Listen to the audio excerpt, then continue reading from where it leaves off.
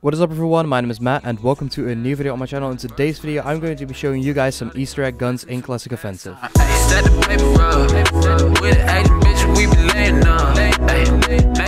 So the first weapon I'm going to show you how to get is the M4A1S Scoped. Now this is a weapon that used to be in the betas of early Counter-Strike releases. Soulsmith actually coded in the gun as an Easter egg in this game.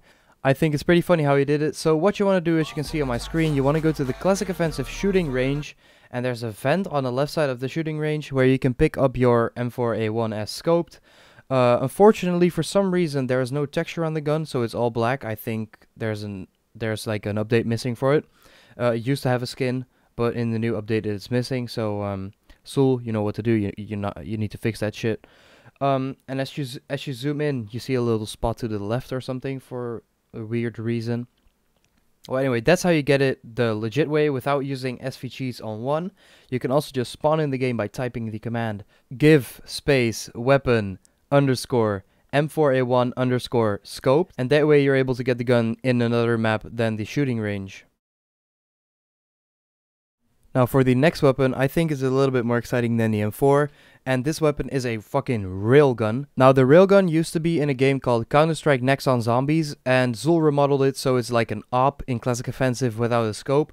It has the AWP Phobos texture, kind of battle scarred. I think it looks like a railgun because of all the ridges and stuff. It looks very badass, and it shoots a thick laser beam that does over 9,000 damage, which is fucking insane. There's no way you're not killing someone with it, so it's a lot of fun to play around with. Unfortunately, you can't use this in a public match because you need SV cheats for this. The command for the gun is give weapon underscore railgun. That's how easy it is actually.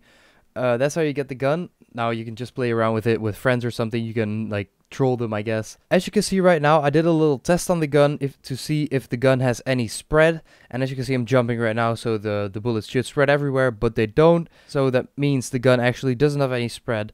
But I think it's just a nice weapon to fuck around with your friends in a private match. So just do that. Go ahead and troll them, I guess, if they don't know about this yet. That was it for today's video, guys. It was a short one, but I thought it would be a nice video because these guns are so fun to play around with, and I wanted you guys to know about it. I hope you guys liked the video, and if you did, please leave a like on the video, of course. Subscribe to my channel, follow me on my Twitter, and I'm out. Peace.